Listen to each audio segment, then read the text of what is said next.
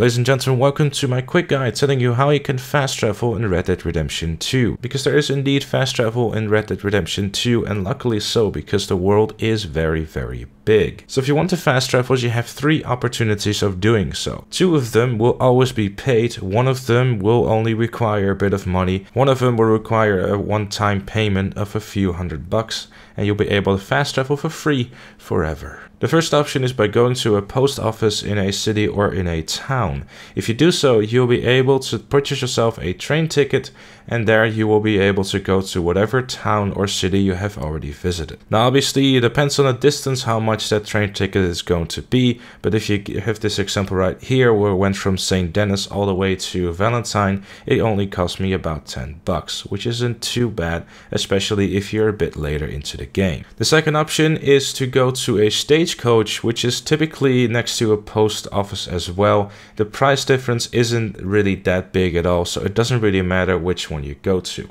However, stagecoaches are a bit more spread around the world versus post offices, which are obviously all going to be next to a train station. And then the third option is doing a one-time payment of a few $100 by upgrading your camp in this following order that you're seeing on your screen right now. Once you've done that, what you want to do is you want to go to your personal tent, and at the back of that you will see a world map, and there you will have the option for fast traveling to a town or city.